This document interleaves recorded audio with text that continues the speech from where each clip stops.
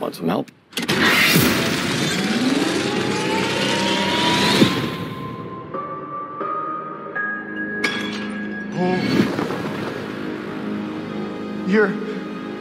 You are? Yeah. I'm Batman. Hi, this is Michael Uslan. You're listening to Batman on Film.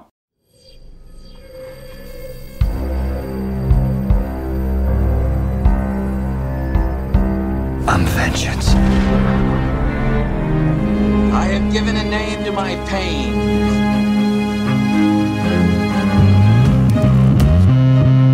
The Batman. Always waiting for some Batman to save you. It's simple. We kill the Bat of Gotham. I'm Batman.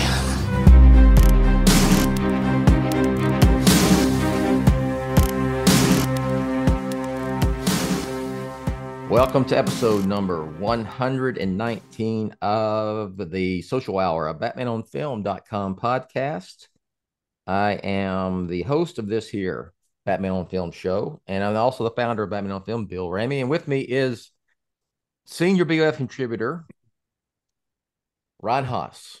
Ryan, how are you, sir? I'm good. You're all Batmaned up, and I'm all Texas Rangers and Dallas Cowboys up. Right. That's okay. Right. I'm just look around me, man. Look here. I'm representing still. So we are here today to talk about or give you a non-spoiler reaction to The Flash, which I saw Monday night here in Dallas at the local press screening. And Ryan, I'll let you saw it last night, but I'll let you describe your viewing situation, where you went and how far you traveled and everything. So how was it? Well, I can't believe I get to talk to Bill Ramey about a Michael Keaton Batman movie that's new. Yeah. This is crazy. That was cool. Yes. So I was getting twitchy, Bill. I was getting nervous. I mean, for the Batman, my expectations I kept tempered the whole time. Everybody's like, "Aren't you hyped? Aren't you hyped?" I'm like, "No." I'm like, I just want to see the movie and experience the movie. But for The Flash, it's been a completely different story because not only has this film been in the works for like 1,000 years through the iterations. Like back here, I've got I think it's the Batman Begins script book or something, and there's some intro from Goyer in it talking about, the next movie's The Flash, and it's going to be like this, And so like this movie's been through development hell for years. Yeah, that's like almost 20 years ago. So it's nuts. And so, and obviously all the stuff we've had to go through with the DCEU, this is like the end of the DCEU, other than Aquaman, I guess, the next Aquaman. So ever since this movie came out at CinemaCon early, people have just been hyping it up like crazy. And then they've had all these crazy fan screenings. And I wonder if Warner Brothers has been doing all these early screenings as a way to circumvent doing actual like traditional film marketing. Because I'm like, we're like a week out and there's like, where's Keaton on the talk shows? And I know he's filming Beetlejuice and stuff, but like, where's that stuff? Where's the directors talking? They've got the WGA strike, so all the talk shows are dark, Exactly. So I'm like, I feel like I hate saying it, but it feels like we've been robbed of like good content from, because part of this experience that I was looking forward to so much was getting to see people like Keaton talk about coming back as Batman and behind the scenes stuff and all that kind of thing. So it's been a really weird experience. And so all these fan screenings have been happening. And I was just like really getting like, man, everybody and their grandma's seen this movie before me. And I'm like, I want to see it. Yeah. And so when they unveiled the DC Fan First screenings, I was excited because like for the Batman, they were just basically in any IMAX theater. But for some reason, for The Flash, it was only in a very small handful of theaters, and the closest one to me was in Washington, outside of Washington D.C., which is like 4 hours away. And I was like, well, I guess that's what I'm doing. So I got the tickets, and they all sold out within like an hour. And that was what I was going to do. I was going to see it a week from now. And then at the last second, a fan screening popped up in Charlotte and in Concord, which is a city right out of Charlotte, North Carolina, which is about 2 hours away from me. So I jumped on that and got to see it a week earlier. So that's what I did yesterday. The screening was like at 7:00. So I heard other stories from people like Andy DeGenova from Holy Batcast. He saw it a few weeks ago and said, "Oh, I was there 4 hours early and I wasn't the first person in line." So, and I've been to other early screenings like that. I got to see Justice League 2017 at an early screening, and I got there maybe half an hour before, and the line was just gigantic. And they were telling us at the time, "Oh, you might not get in." And we did, but we were at the second row of the theater. Doing this. Yeah. So I didn't want that for The Flash.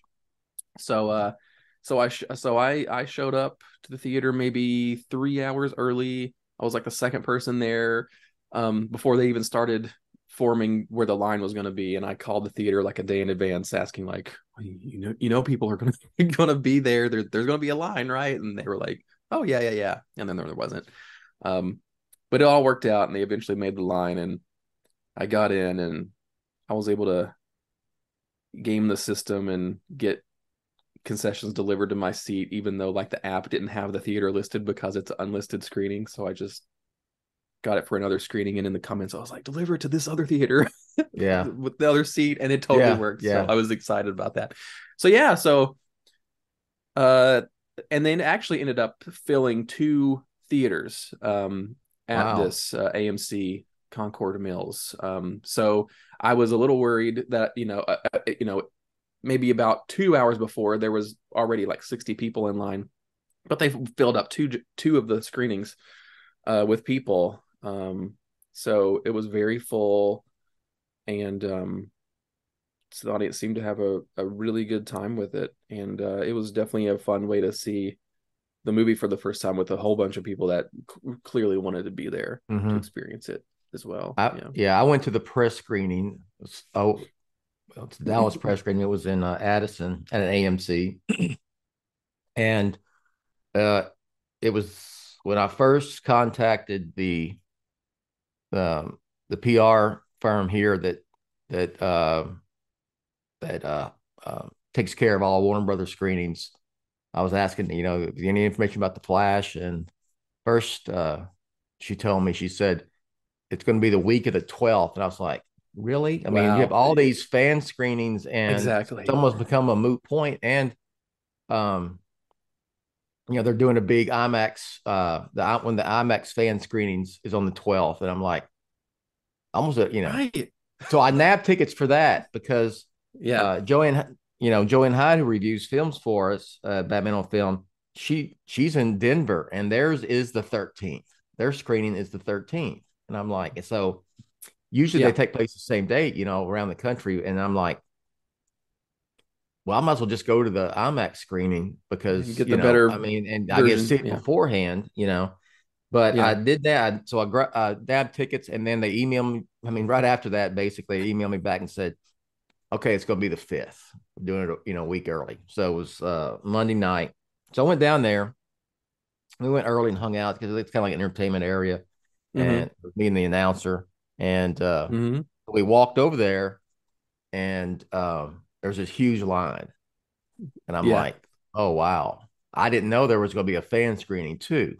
So my first thought was, okay, are they screening with press? And because I've been to those where everyone that I've been to is like the theater's full, and then they have like the two sections in the middle for like reserved for press. I actually got to see John Wick 4 2 weeks early, which was a crazy fun experience.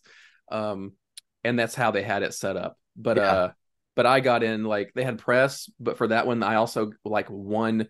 They had like the general fan tickets, but then they had like a social media fan thing, and I got the harder one to get. And so I got like a John Wick coin and stuff and got on a VIP list. So I got to sit in the press like section for that. Cool. So cool. That's how these flash screens were set up for us too. So they were actually, they did they screened it on 2 theaters at the same time. So it was, one was all press.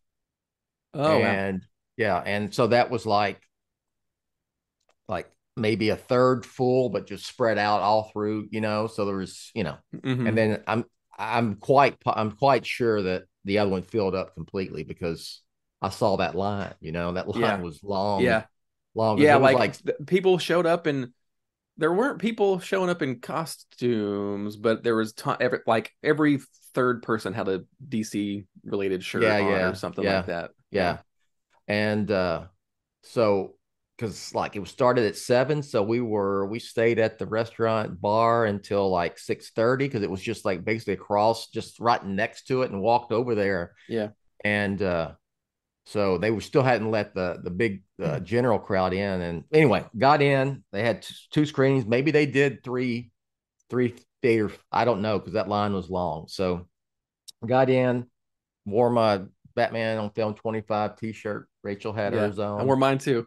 Yeah, got in there. And so, I did, my review is up on Batman on Film. If you haven't read it, check it out. I did a reaction video afterwards. I was hyped up for this film, and it kind of goes against, I'm not a big Batman with superpowered beings person, and team up movies. No, but the return of Michael Keaton just superseded all of that. Just threw it out. That part of my Batman sensibilities away, because I just wanted to see Michael Keaton as Batman again. And so I was hyped up for the film. And then of course you hear since CinemaCon, how good it is, and it's one of the very best comic book films ever. And it's a strange feeling to have like Warner Brothers be so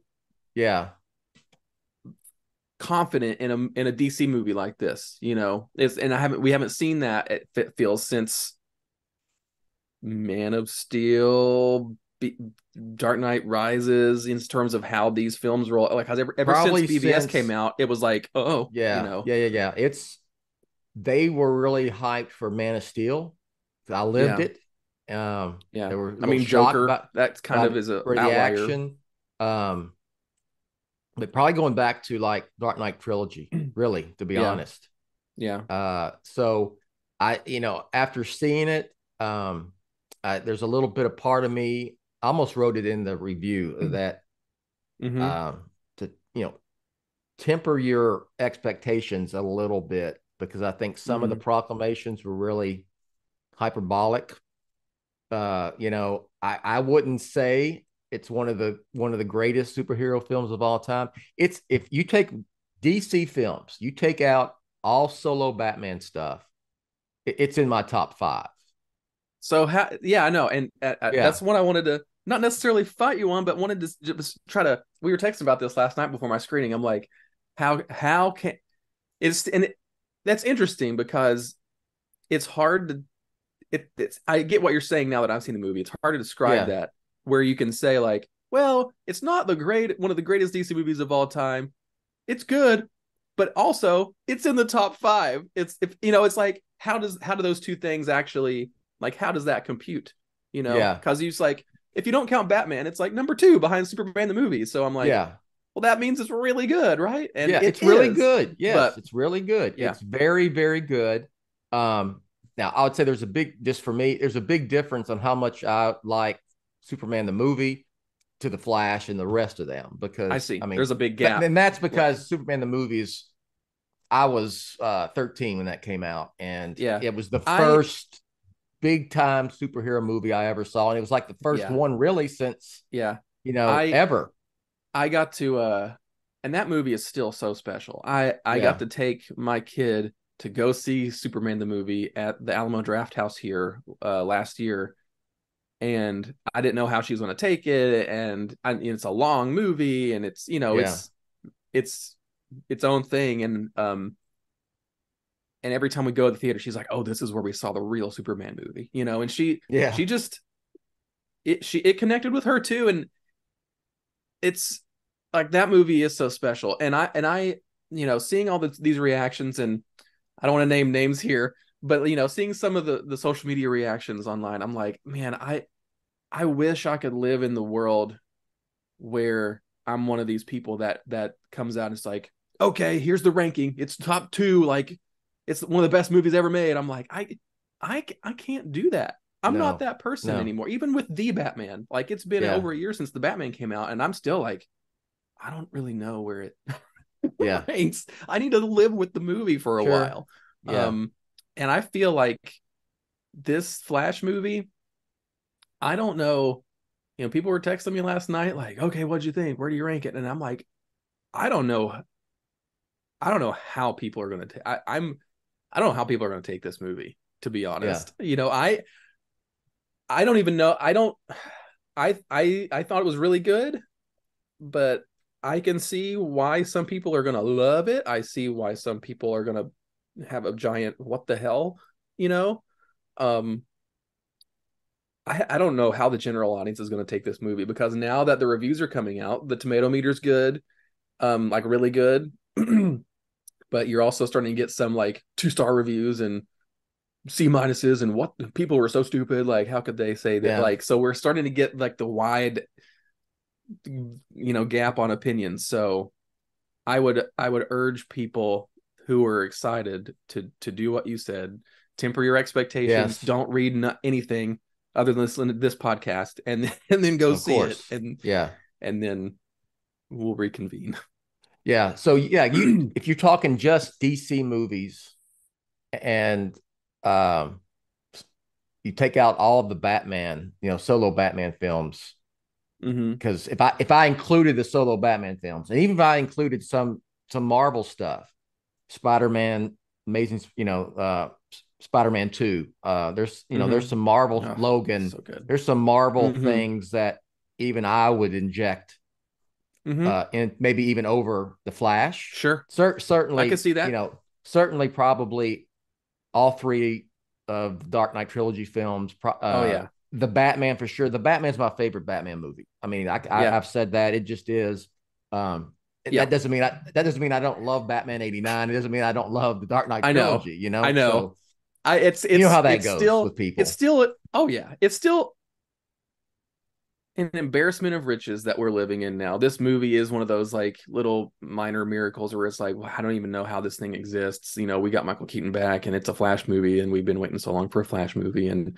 But after it was over, and as much as I loved it, I was still like, my mind went straight to like, man, I love the Dark Knight trilogy. Like, we're never going to get something that good again. Like how this movie and what it is and what it has to be and how it has to be positioned as like a reset for the universe and things like that. I'm like, man, this is great, because I'm glad this is the movie that did it, because that's built into the Flash as like a character, as a concept. He's really a good vehicle for that. But I'm like, man, when can we? And I know like Matt Reeves stuff is very, very close to that, but I'm like, man, we're never gonna. I feel like it's a tall order to get those singular vision movies that can that really grab the characters. And I mean, I don't know, it's hard to put in words, because this movie does a lot of that. But man, it made, still at the end of this, it made me still feel like Dark Knight trilogy is just very special. And yes, absolutely, it's just hard to reconcile with that. It was Batman 89, the Dark Knight trilogy, these were, especially Dark Knight, they were cultural phenomenon. I don't see this being, that. Yeah. And this movie is coming out in a strange time, and with the, the writer's strike, and there's there's a lot of good movies out right now. It's kind of like a lot of the, and despite there being like, the writer's strike and content and all this, like, when Batman 89 came out, it was easier for it to be like, movies were movies, now we have like, and when The Dark Knight came out, it, like, streaming, and there wasn't nearly as much grabbing. And attention. And of course the DCU isn't the paragon of, superhero media. The MCU is kind of like here right now, but they'll get back. And while we were waiting in line, like this, this animated Spider-Verse movie, I'm glad it's doing amazing. And multiple people showed up for that movie while I was in line for The Flash in costume. So you saw 2 or 3 Spider-Mans show up. As I left the theater last night late, I passed like a Burger King, and a family was getting out of their car with like 5 little kids dressed up like Spider-Man, probably getting the Spider-Man burger. And I'm like, and I'm out of The Flash, and I'm seeing people Spider-Mans walking around. I'm like, this Spider-Man thing is a moment right now, and I don't feel like we're gonna see little Flashes and little Keaton Batmans walking around, and the way that this movie has been delayed 1,000 times, and you got the Halloween costumes for Keaton's Batman like last Halloween and Flash last Halloween, and I mean, it's strange. And I'm worried that this movie, as good as it is, will be kind of a victim of like other things just taking the cultural focus and not doing as well as it really could have if it had a better position. I will say, and I wrote this in the review, this part I didn't. I think it may have some legs. I think the rewatchability factor is very high for this film. It is. Because absolutely, I want to see it again, because I know there's things that I missed. There's a lot going on here. So we'll save Keaton for last. Keaton Batman. Okay. So, just in general, I thought the movie was really good. I would not put it in the great category. The great category. Not the category that's great. Under great. So if we're trying to be clear here, but I really liked it. It's tough. It's tough. David Goyer even said once, it's tough to make a movie about a guy who runs really fast, because I grew up, that's really what the Flash did. He ran really fast, and he'd like run around people and make a tornado, and and they would capture them. But I love the whole time travel, alternate realities, universe, the whole thing. And I thought that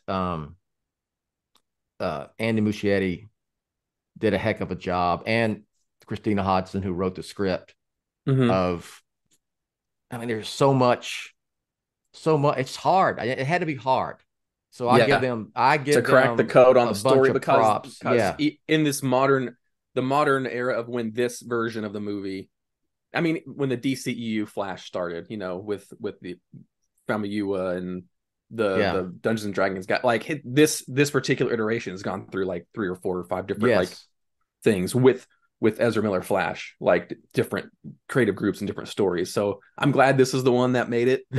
Because we get Keaton, we get I think we probably ended up with more substance, it feels, than before. And you got to give props to the comic book guys who did Flashpoint. The premise of Flashpoint is used in here. It's not a straight up adaptation of Flashpoint, right? Right. The alternative Batman we see is not Thomas Wayne and all that, but those guys, the core aspect of Barry trying to fix things and save his mom and all that, that's there in the movie.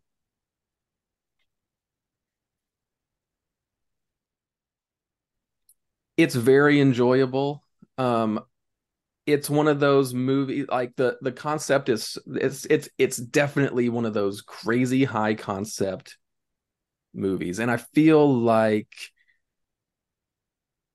my girlfriend is very new to DC, and we've really been trying to okay, well, what do you need to watch before this? And we've watched Batman 89, and I'm like, okay, well, ideally you would watch Batman 89 and Batman Returns and Man of Steel maybe BVS, Justice League, and then the Flash, but I think you could go into this and just kind of get it, because they do try to, their scenes, the way they set things up, they try to smartly give you the info you need. Watching all the stuff beforehand is obviously going to enhance the experience, but clearly most people that watch this show have just seen everything. I was never the biggest fan of Ezra Miller Flash interpretation. And I hate saying what I'm about to say, but it's like, I just want to see the comic book Flash on the screen, which really kind of for my generation means like, I want to see animated Justice League Flash on the screen. I want to see like Barry Allen in I want to see something closer to like the TV show, but this movie does as good as it could with the slightly wonky setup that led into it from Zack Snyder's DCEU, where you got the Flash and he's already the Flash and you don't see the origin, and Iris West, oh, she's there, she's not, like, and they address that in this version. And even some of the reviews are like, oh yeah, like this movie kind of makes the Snyder Justice League the canon version based off of what they're saying in it with some of the characters. Like, boy, I hope you watched the Snyder cut, because when Iris West shows up in this, you're like, oh, they're talking about scenes from the Snyder cut.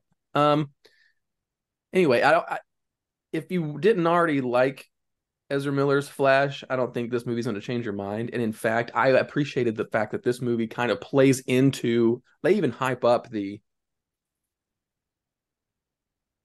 quality, the outer, the social awkwardness.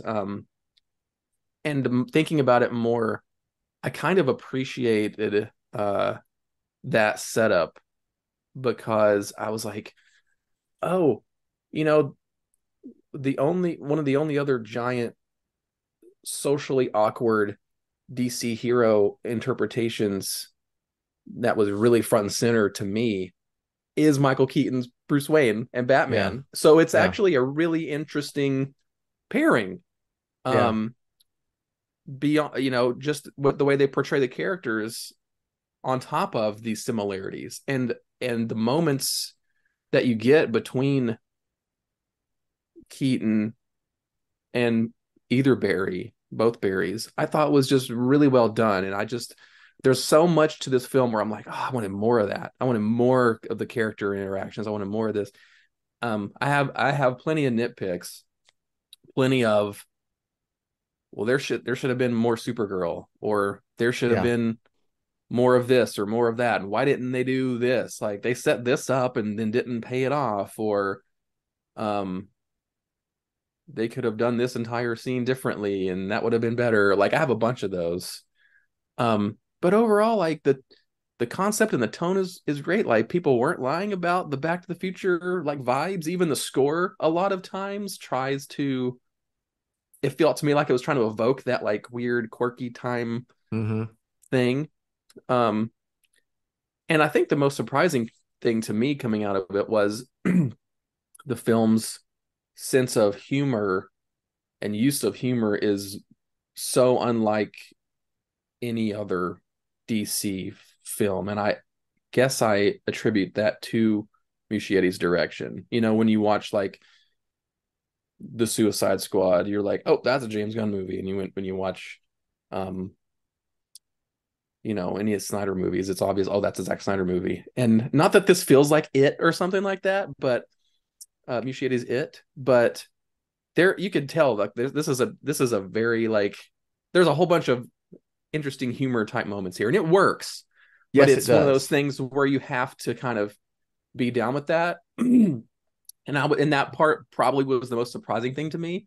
So much so that, and this is a PG-13 movie, y'all. Like, I was very excited to be able to, I was like, oh, I'm going to take my 5-year-old to go see this on Father's Day weekend and stuff. And after seeing it early, I'm like, well, I hate to say it, but I'm I think I need to change my plans because it's not.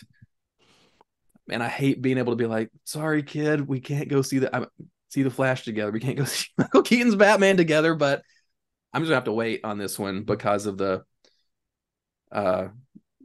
language and the humor and that kind of stuff. So that kind of feels bad. It feels like a weird repetition. You know, we've got a lot of friends here, like talked to like Justin Kowalski, and he's got his classic story about, you know, missing Batman 89 in the theater, and I feel like that's going to unfortunately repeat itself here. I was excited to take my kid to see it, but I don't think I'm going to now. So that feels bad. That's a feel bad for me. But what I was thinking, I'm taking my boys next Wednesday. Yeah. But they're 26 and 21 it's perfect years for old. them. Yeah. So yeah. Like I can't take That's a 5-year-old. really like if she was like 12. Because I've been there back, you know, hell, when Batman Begins came out, you know. Jake was 4, you know. So, you know, I've been there. That's and she's seen 89 and Returns like 1,000 times. She's seen the Burton Schumacher ones 1,000 times at this point. But and I can, like, you know, okay, don't look at Catwoman's scratch the guy in the face. But like there's stuff in this movie where I'm like, okay, I can't do that. So to speak to Ezra Miller and their performance, he's good. He's really good. And I never liked that take. Right. You know, that's what I was saying. That take, and really Ezra Miller as Barry.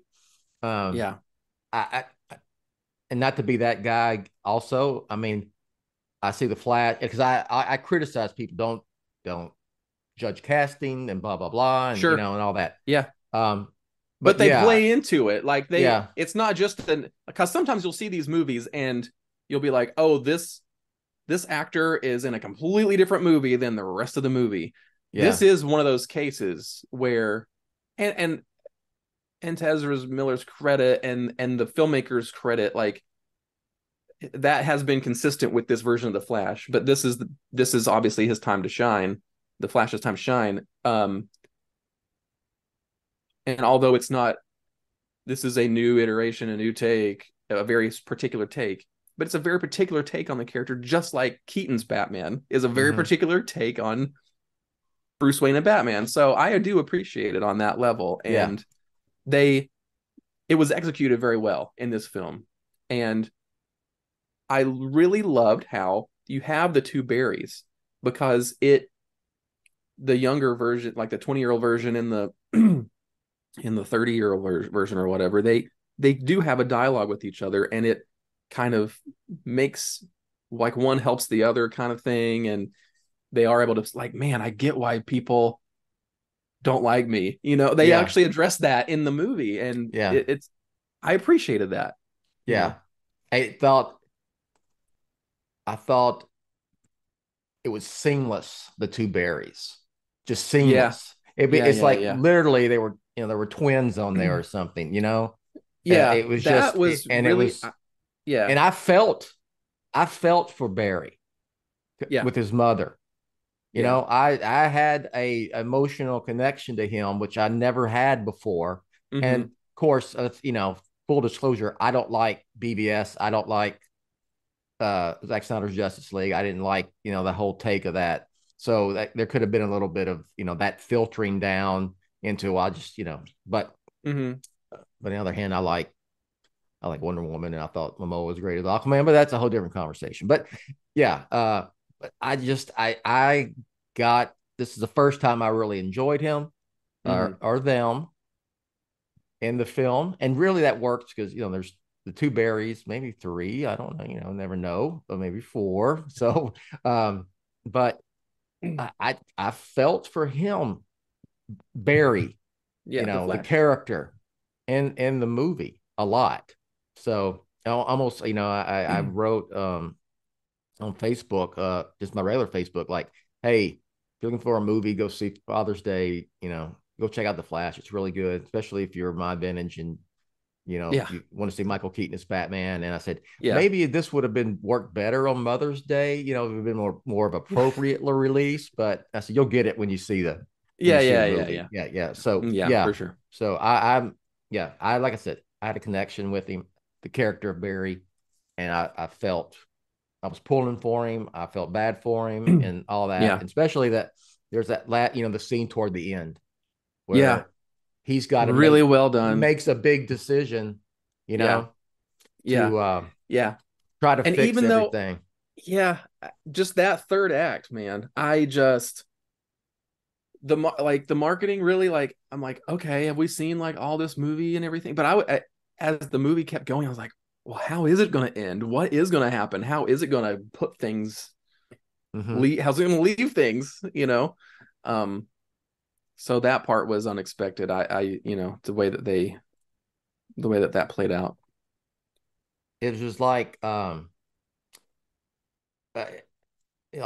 said in my review, I feel like I'm an expert, or I should be well versed in time travel with all the time travel movies, I've seen on TV and, on the big screen, and, how sometimes, they kind of play into sometimes things are going to happen no matter what you do, it's just meant to be that way. And, there's also the aspect of once you jack with the past and change it, can you ever really get things back to the way they were exactly? That's I think that's part that's in there a little bit. So, and I did like, and I'm not going to give away the joke, but speaking of Back to the Future, just keep Back to the Future in your mind. For sure. When you go see this movie, not because this is a time travel, changing things in the past movie, you'll get it when you see it. It was really, I thought it was very clever, very clever. Yeah. I love that the Back to the Future is like the modern cornerstone for time travel movies. Like, I guess back in the day, it'll be like, oh, it's like H.G. Wells, the Time Machine or whatever. But like, this movie uses it. Avengers, Endgame uses it, just to kind of set up what's going on. But the way that they do it in this is a different thing, and it fits, like the cultural touchstone, like fits. Being able to talk about a movie in another movie, or multiple movies for that matter. Like, it works here. It works for this version. Okay, so let's talk about Supergirl, Sasha Calle, Supergirl. In my review, I thought that she was really good of what she had. Yes. Because it's not even though it's like she's the third lead, it's not as a big of a role in the whole grand scheme of the film as you would believe, based on marketing and advertisement. Yes. And I get it. I get why. I totally get, it makes sense in the context of the film where she's in it at first, and then and when we last see her, it makes sense, right? But it's not as big as you would expect. Right. I was impressed. I really enjoyed her performance and the way the character was handled, and the way that they took, again, like the way that they took the kind of this general idea and setup of it from Flashpoint, and figured out how to Superman, absolutely meld it in here, and that really worked for me. It is kind of one of those like thankless roles, if that makes sense, because like she doesn't have from what's actually in the movie, it's more like she's there. The things that she does is it serves a purpose in like what drives the story forward, and she has to do X, Y, and Z. You don't really get to know her. Yeah, it doesn't give her much of a chance to really have a lot of character development. Who she is, from the dialogue, who she is, where she's from, why she's there. She's good. Right. That's about. But I wanted more. I wanted more. Yeah. I wanted more for sure. And some of the I don't know. I don't want to call it hyperbole. Some of the people that have been saying like, oh, like she's got to be, she's got to be in the Supergirl movie and all this stuff. Like she's gonna be in a million. Like I don't know. I don't know. Like she could be. She couldn't be. I don't want to say like the door's open for them to use her again or this version of the character again because it's a multiverse movie. You can do whatever you want. Same thing with Keaton. Yeah. Please, more Keaton. Why would you not do more Keaton? He's there. But yeah, she was good, but I could have used more. And I guess that's really my overall thing for the whole movie. As long as the movie is, I'm like, man, they could have had less of this and more of that. And there's, I don't want to spoil anything, but I can see why they had tough choices to make. And again, I hate like going back to set photos, but I'm like, hey, there was that set photo of Supergirl that was like at this location, and that wasn't in the movie or and stuff like that. I'm like, there's clearly more stuff that and I hope we get to see it, at least on the extended the cut video of the Flash would be great at some point. I would eat that up. I would love if we had more, because there was more scenes, alternate scenes. Like I'm sure that there's a lot. And Muschietti's already talked about a lot of that stuff. Oh, there was this scene that we cut, or that thing that was fleshed out more that we had to get rid of. That's got to be tough for filmmakers because that's kind of like their baby, Yeah, and it's not always up to them, especially for a film like this that has to tee up other things. And unless you're Nolan, unless you're Nolan or unless you're Nolan, because they got to go the one writer strike and be like, no Justice League mortal. Yeah. They cancel other movies too. I was happy to see going back to Batman, but not the Batman that I want to talk about the most here. But I was happy that I think Ben Affleck did indeed get his cool way to segue out of the role as Batman, and I totally get why he says this is the best. I finally figured out the character. This is the best shit I've done as Batman ever. Was in this, and in this extended cameo. I get it. He was very Batmanish. Very heroic Batmanish. It's like Brave and the Bold. It's as close as you could get to like a modern live action Brave and the Bold Batman that's done everything and seen everything, but it's still Batman at the end of the day. I feel it's like this is probably what George Clooney's Batman and Robin Batman was trying to be, I guess, kind of. You know what I mean? Like, he's like, I've reconciled stuff. I'm still Batman, but I'll never get past like I'm still going to be Batman forever. Yeah, you know what I mean? And I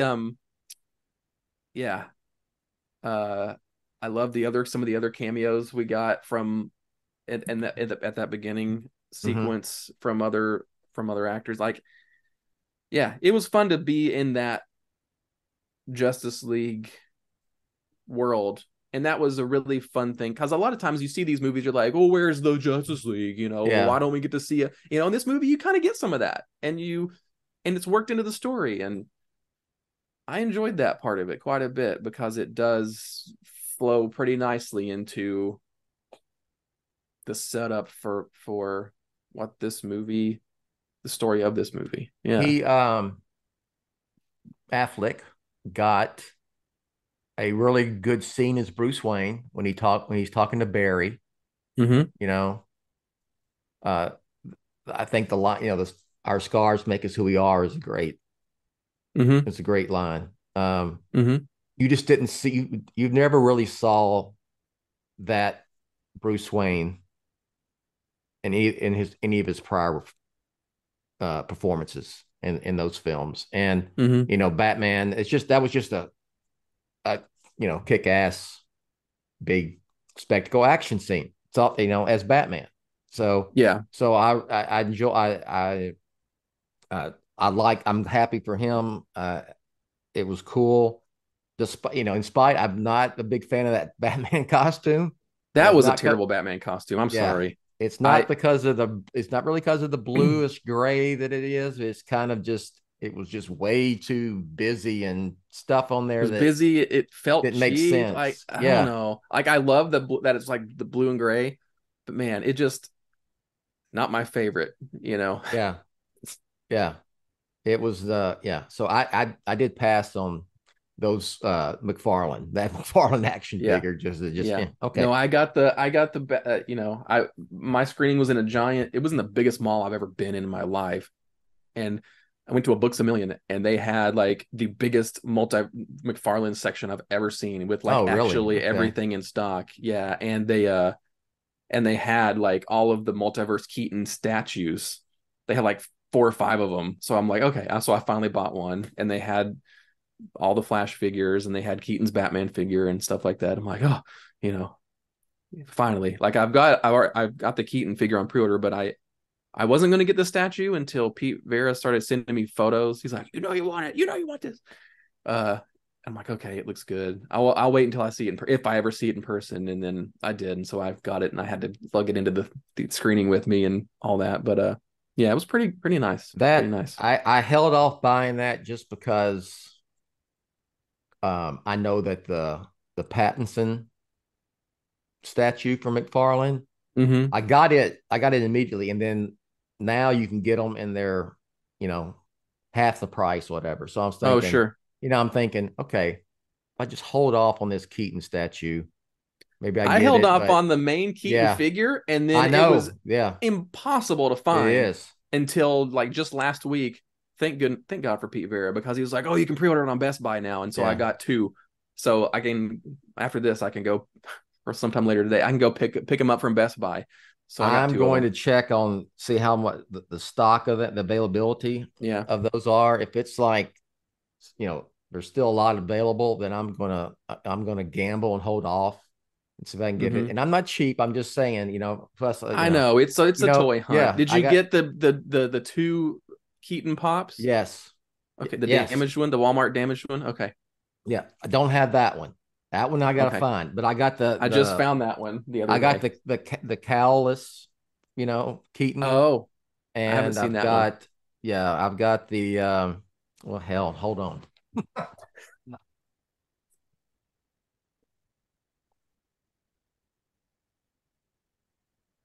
I got the Oh yeah, Batwing, yeah, uh, it's pretty nice. and then these Nice. two See pops. that looks pretty Keaton-esque. He got the Yeah, it maskless one. does. Yeah, So yeah, let's put him it's pretty here nice. right now. There you can go over here. We can see him. There you go. Nice. I'm about to talk about you. So, Mm-hmm. all Mm-hmm. right, all right. So, and I got the two McFarlane, Yeah, the maskless figures. McFarlane. Yeah, Yeah, yeah. yeah.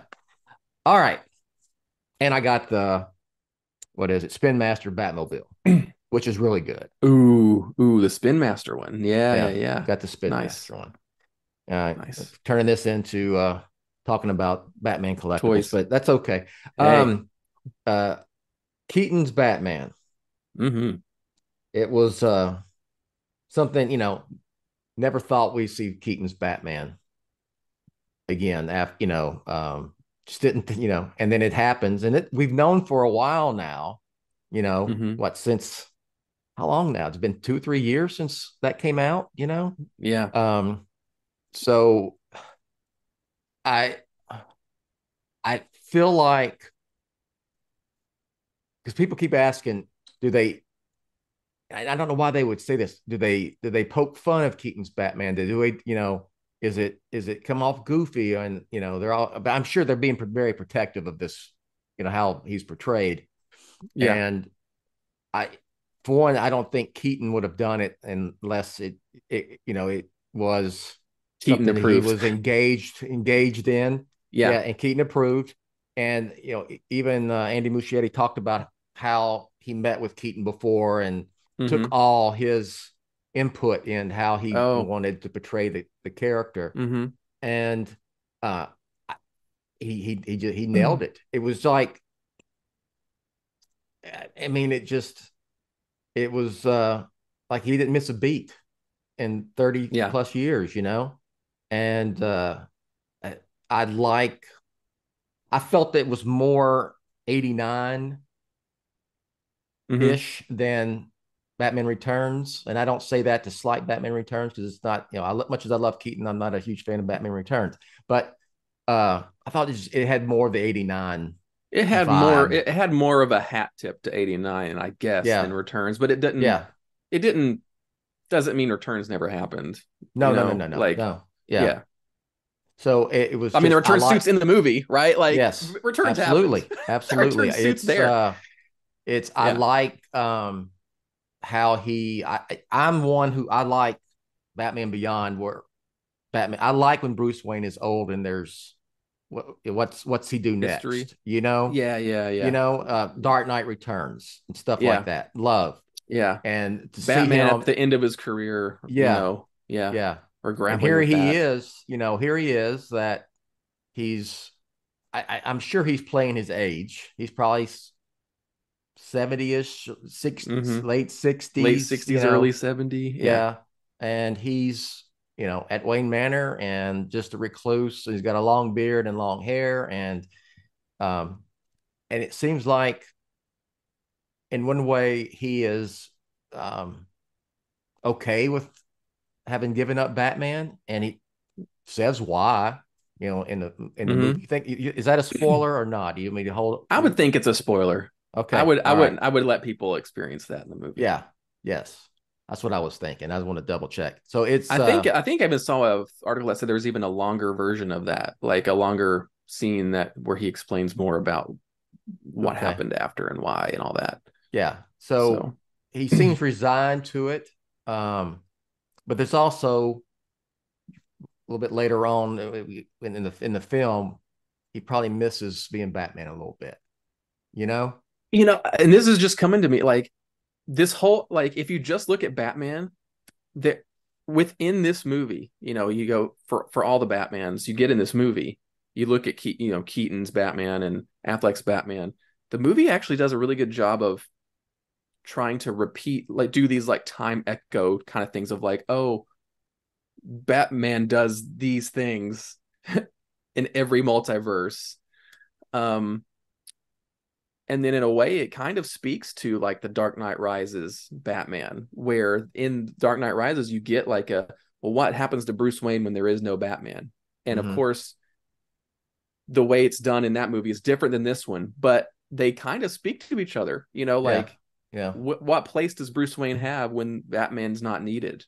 And you see absolutely. Yeah. And you see the Keaton version of that in this. And I think, and they come into a very similar they get into a similar place. Not that it's like a retread, but it's like a comic book kind of thing, where a comic book, different stories can explore similar themes differently, with the same character. And you kind of get that with Keaton's Batman in this, which is really fascinating, which is really making me want to see the movie again.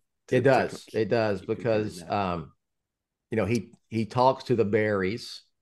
And they fill him in on what they're doing, what's going on, and and it's also, for me, it was cool that they really didn't jack with that universe as it was established, too much in terms of, pretty much until the events of the Flash, Batman was the only superhero there was. Yeah. Yeah. It could be. Yeah. And it leaves it up to the viewer too to decide, like, okay, well, this universe could be the Burton universe up until there, or those movies could also be their own thing, or a version of those movies. Yeah, a version of those movies happen. Yeah. Absolutely, because I wrote, I can go back to review, but I saw that in your review. There were things in my mind spinning, is like,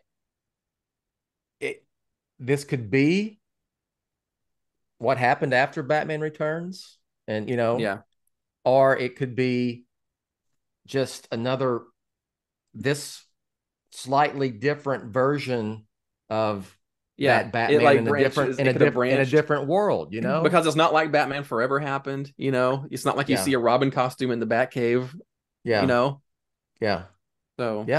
so there's all kind of, this is a whole different podcast, really, because I have so many thoughts about this and the multiverse thing and everything, and all that, and then you throw in with the Elseworlds banner at Warner Brothers, so I'm gonna keep that that idea because I want to talk about that. But absolutely.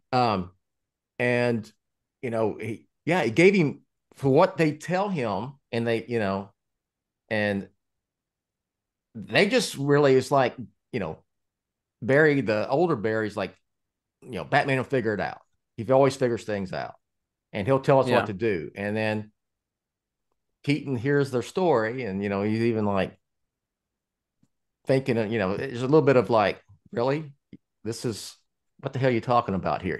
This is just making me, and then it's crazy to get like Keaton's Batman being someone that is not fazed by gods and aliens, and I was curious on how that would play at, like, how that would come across on screen, but it really worked. Like, it worked for me because like, he's really plays it. He's just now encountering this in his world, and he's 70 years old, or give or take, right.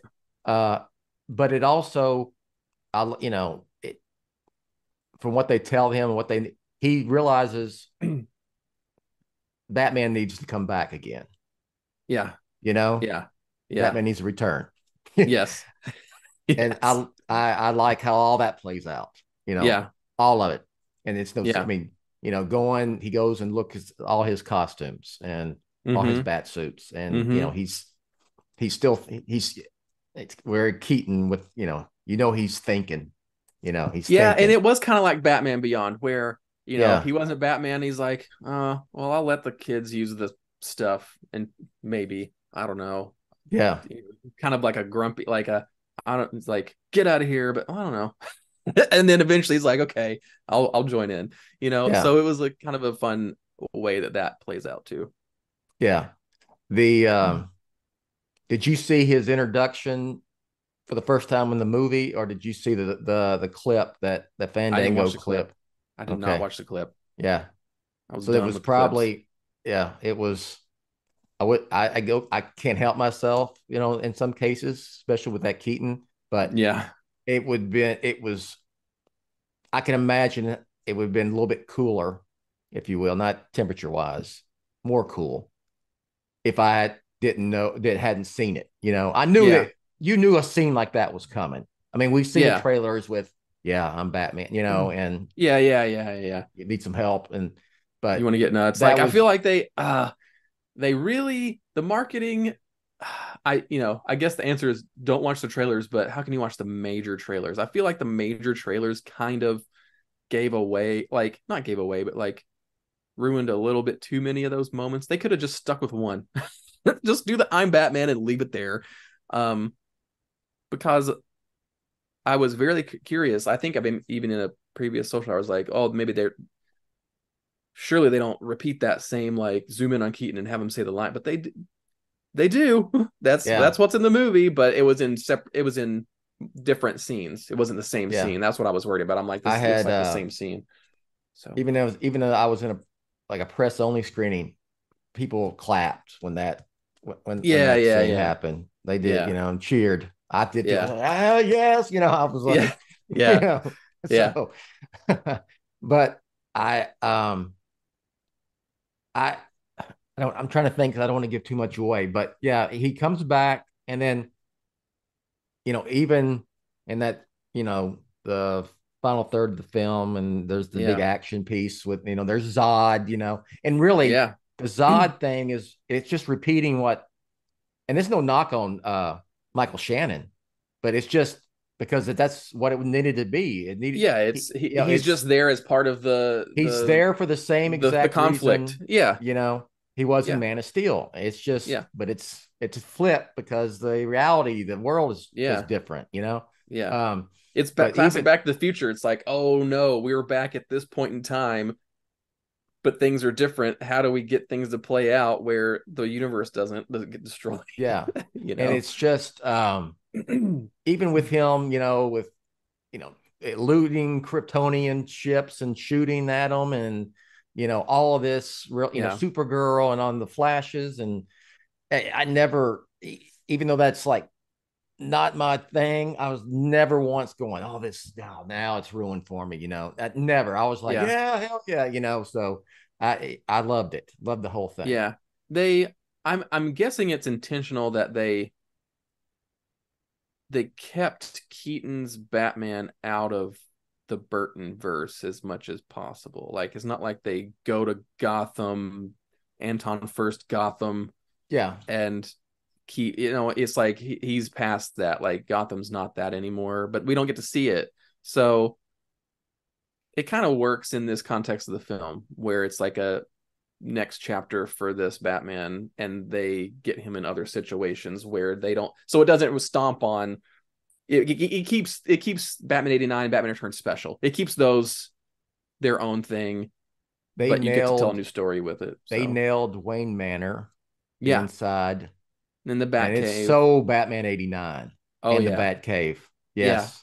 Yeah. And I know there's little things that I've missed when you're in Wayne Manor that I'll pick up, because I picked up some, and I know there's more, Yeah, like even you could pause in the trailers and be like, oh, there's that little weird, machine in the Batcave. Oh, and it's the same one that's in 89. And I just love the way that some of the things in Wayne Manor work. Of course, in 89, where you see how some of the, or in Returns, where you see like, oh, you've got the Iron Maiden that opens up and this and that, and you see new or different versions of that in Wayne Manor in this movie, but it's not. So I enjoy seeing new versions of that. In this Wayne Manor. We'll finish up here. We won't give anything away, of course, obviously. I think people enjoy the cameos from DC live action, DC past. We were talking before we started recording here. I said, now, the nitpicky in me is like, well, you did this for this long, but couldn't you have, threw in that or this? And everyone will have their own preferences, everyone, and they'll be different. I get, it had to be tough to what they went with, So, but not to outright spoil it. I think people they'll like it, and they'll wish there was more at the same time. Yeah, it's the rocky road of doing what they did, for sure. Yes, and there's been some articles that have said things like, or that have confirmed, like, oh, it's confirmed X and Y cameos not in the movie, and then I saw the movie and I'm like, they could have put that cameo. There's no reason that cameo couldn't have been in the movie. Zero reason. It would have been just fine, and they should have done that. So it is that slippery slope of, I loved what they did, but they could have done more, or taken that out and put more of that in, or more of this and less of that. I found myself doing it's a mixed bag of like, it is, because once you go there, you're not going to make you're going to make people especially happy, but you're going to make them not happy at the same time. Does that make sense? Yes, especially when you see a movie like this and it really feels like, well, this is the one shot they had to do that.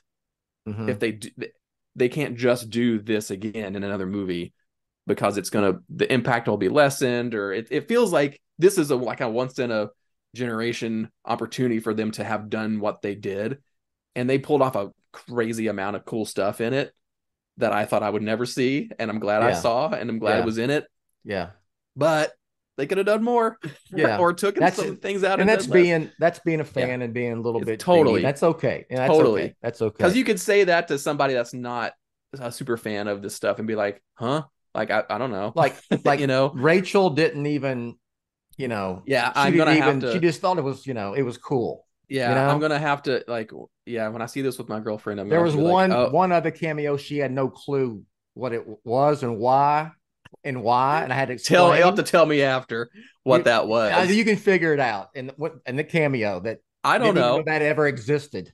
I'll tell you afterwards. I'll tell you afterwards. Yeah. So so what did you think about how the film, without giving away anything, and not not that scene. Yeah. But the one that was blurred out, the people have seen. That, but how the movie ended in general, where it left everything. I had to, like, on the drive home, I had to keep going, like, wait, I had to keep reminding myself, like, wait, how did it end? What state was the world left in? What did they say? What? Oh, okay. Because when things were wrapping up, I kept thinking, oh, it's time travel, it's this, it's that. Like, oh, that's okay that this happened or that happened, because they'll fix it, just like Barry. Oh, we can fix it. And then the movie kind of wraps up, and then you have to, your mind catches up with it, and you're like, oh, okay. So I'm kind of grappling with that part of it right now, where I'm like, okay, this is how they left the universe. Okay. I mean, I'm okay with it. I'm curious. It's they really kind of did have their cake and eat it too, where they can kind of do whatever they want now, and just be like, oh, that was where the Flash reset stuff. Like, they do enough. They don't do they do just enough to. It's not like Lord of the Rings, where there's like 10 endings to show, like, this is where everything has ended up, and here's James Gunn's Superman, and here's whatever. It's like, well, I mean, there's some things that will definitely make you start questioning, like, oh, what's happened, but it's nothing that any future film can't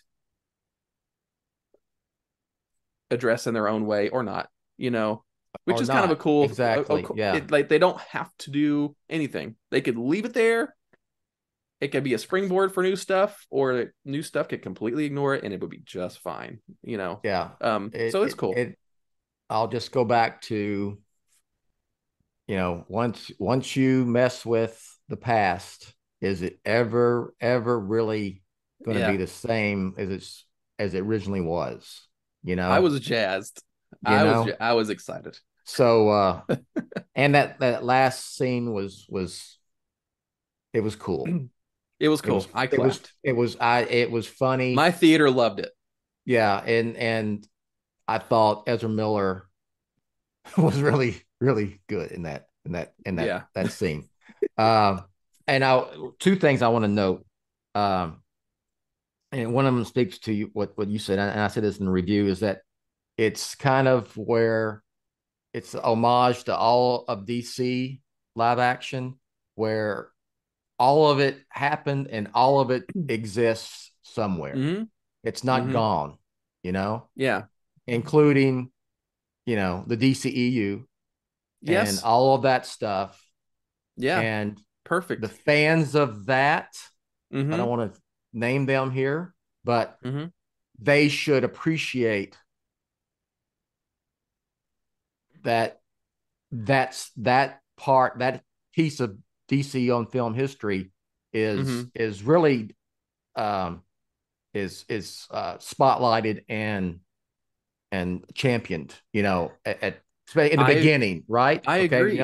I agree, and it makes me appreciate the hell out of what has transpired. It's one of those things where this movie acknowledges how messy being a superhero can be, and how messy, like, this universe can get. The way Keaton explains it, not to spoil the scene, but the way Keaton explains it in the movie is like a perfect analogy for, like, what has led up to this. But it's like, but you got to be okay with it, and you can't change it, and all this kind of stuff. So it, in a really meta way, which is great for the Flash, it makes me appreciate what's come before even more.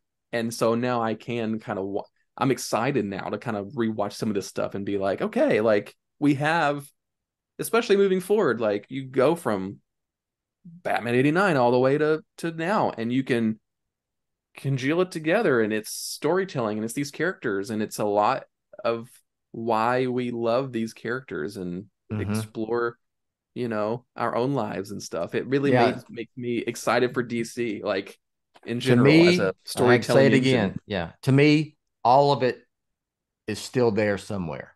Yeah.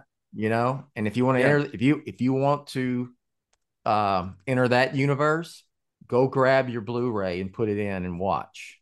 You Yeah. know, Subscribe to Max. or yeah, exactly. You We're not. That's a Stream free on plug. Max. Yeah, we're not Yeah. sponsored by Max. So yes, okay. So I have so much more to talk about with this film, but I have to really go into spoilers. So Yeah. we're gonna end it here. There is a final post-credit scene. Yes. So I don't know if I don't know. I was like, okay, I really didn't have to be in there, but whatever. If you like that That stuff, was my theater's reaction too. They're like, huh. I mean, and I'm like, are they going to change it again before next week? I know this was you're supposed to be the not final going cut, to miss but I'm anything like, if you yeah, if you get out when they start the credits. But I will say that there was this old crusty reviewer next to me. There was a seat between us, and and I guess another one came by that he knew, and he goes, one guy was still sitting down, and he's like, he goes, "You're leaving?" He said, "Well, I'm gonna see if there's one of those post-credit scenes." And the guy that was leaving going, there's not one. This is DC. This is not Marvel. This is not MCU. And I said, there's a post-credit scene. And they both stood there and waited until they saw it. And then anyway, so I'm sure, and I know we'll address the Flash in more detail on probably 2 or 3 more podcasts. I'm sure there'll be another one for sure on I'm gonna do one with Lauer on the Social Hour. I know that all the guys will get on the various shows to talk about it. So and and Ryan will be back. We're gonna talk about spoilers at some point. So because that's so much more. And then you're gonna get me on that show about the multiverse and Elseworlds. That's a whole different tangent. You've made Elseworlds for a reason, James Gunn and Peter Safran. You okay? Yeah, they would be, and I feel like it's, you don't want to look a gift horse in the mouth. It's like, you just got Keaton back. Come on, guys. But like, better use him while he's doing Keaton Renaissance, where he's doing this. He's doing Beetlejuice 2. Like, come on, man. Come on, get him back. Yeah. And I'm like, it's not going to matter that you've got Robert Pattinson in the Batman universe. It already doesn't. He's just, and you just saw him. And you're going to have this Brave and the Bold Batman coming up at some point in the new DCU. No one cares. Just they'll go watch it, because it's Batman and it's Keaton. So, all right, Ryan, you got anything you want to plug?